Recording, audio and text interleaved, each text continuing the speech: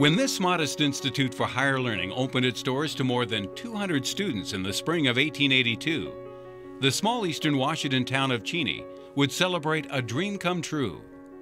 But as they say, that was then.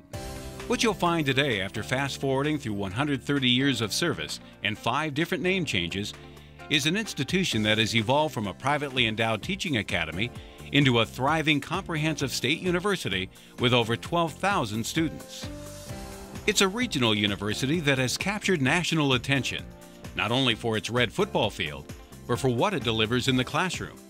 Currently, Eastern Washington University offers over 100 fields of study, including the STEM-related fields of science, technology, engineering, and math. Well, Eastern Washington University, under the leadership of Dr. Rodolfo Arevalo, has been very committed to STEM research, particularly as it relates to the health sciences and technology. A case in point, here at Eastern, over 30% of our students are majoring in a STEM-related field, which is extremely high. To further promote interest in STEM-related coursework, the university became involved with FIRST, a nonprofit organization that for more than 2 decades has been devoted to helping young people discover and develop a passion for the STEM-related fields. In the past 4 years, Eastern has been the site for a number of FIRST LEGO League events designed for students ages 9 to 14.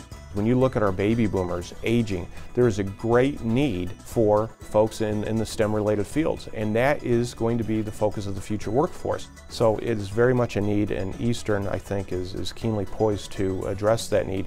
And these competitions are really about creating future students. Looking to build on the success of FIRST LEGO League, Eastern decided this year to step up and be a regional host for a much larger event, the FIRST Robotics Competition, commonly referred to as the varsity sport for the mind. Robot! FIRST Robotics is a robotics competition for high school kids. FIRST is an acronym. It means for Inspiration and Recognition of Science and Technology. 2, 1.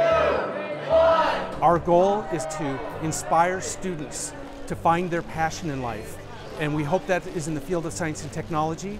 The FIRST Robotics Competition started in New Hampshire in 1992 and has since grown to include every state in the United States and several countries overseas.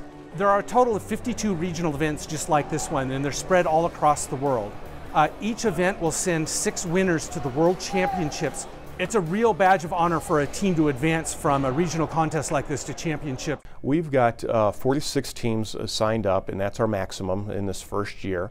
We've got 2 teams from California, we've got teams from Montana, Idaho, Washington, Oregon coming in for this event. The schedule is quite robust. It is a 2-day competition, but the students are here for 3 days. The first day is made up of testing and getting into their pit area, and then there are 2 days of actual competition. The rules for the competition this year are many, and the rules can relate to field of play rules and then also design rules. Perfect! And it's the design rules that they spend a lot of time over the 6 weeks working a lot of late hours trying to fine-tune and get everything exactly right. Whether you're a team member or a team mentor, take this wheel on. Everyone generally agrees on what are the 2 most challenging aspects of the competition. I don't know, I think the most difficult for us was being able to finish the robot in the 6-week time period. It's not a lot of time, especially if you want to have a lot of cool sensors on there and be able to do a lot of cool stuff. Definitely getting the robot ready and running and everything on time, because you know, we've had a lot of problems, but we can always get them fixed, but it's just so stressful. We have 6 weeks to build this thing, so the design, the construction, and the testing has to happen in that 6 weeks. That sounds like a long time. That is not a long time. So inspection day is the toughest part. And just wondering, did we read everything correctly? Did we build the way we thought we could build? And invariably we don't. There's no team that doesn't violate one rule, not for lack of trying to get them correct. Once all the teams pass inspection and their robots are tagged ready to rumble, the much anticipated fun and excitement of the FIRST Robotics Competition is set to be unleashed. So the atmosphere here is a combination of a rock concert and an NBA game. We've got excited teenagers. The cheering is immense during the competition. These teams are excited to be here. They're enthused about the projects that they've built. They're very proud of the projects that they built, and they are really having a great time. This year's game is called Rebound Rumble. It's sort of a modified version of basketball. There are 6 robots on the field, 2 teams of 3. Red Alliance and the Blue Alliance is what we call them, and each alliance works together as a unit to compete against the other alliance. We have 4 baskets that the robots can shoot at. In addition to that, in the middle of the field we have a couple of bridges, and these bridges balance. So the teams earn extra points by being able to balance with their teammates, and actually one of the bridges is used to balance with your competition, what we call the cooperation points, and it just makes it for a very exciting ending to a game. As with any tournament-style competition, after 2 days of non-stop action, all that remained of the 46 teams that started were 2 3-team alliances. Despite knowing they had already qualified for the FIRST Robotics World Championships by making it to the final game, each alliance battled hard to earn a regional title. In the end, 3 teams would cut down the nets as the first ever Spokane Regional FRC champions.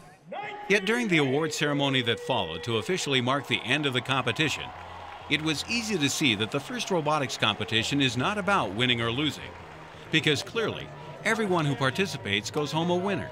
And perhaps the biggest winner of all is the community at large. I would certainly recommend it, especially if you're a student that's interested in going into a science, technology, or engineering career. This will give you skills that you won't encounter anyplace else really until you get into the workplace. This competition is probably the most friendly competition I've ever been to. It's pressure, but it's, enjoyable pressure. What I enjoy the most is what you see behind me. The students are in there doing the work. The students are talking, they're enjoying the process. They've put their heart and soul into this machine and the program that runs it.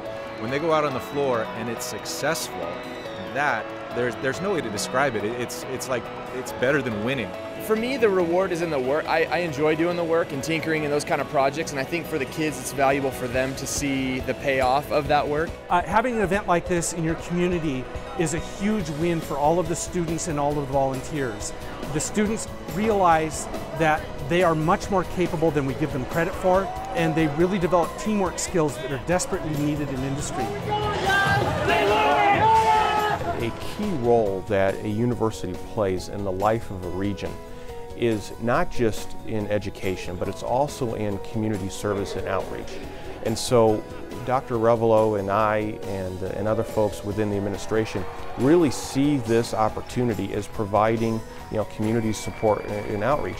Because even though the majority of these students will not become Eastern students, our goal is just to make sure that they become somebody's students down the road.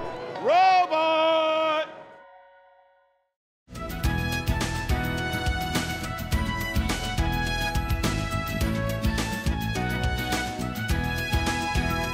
If you have an idea for Northwest Profiles, send it to KSPS TV, 3911 South Regal, Spokane, Washington 99223.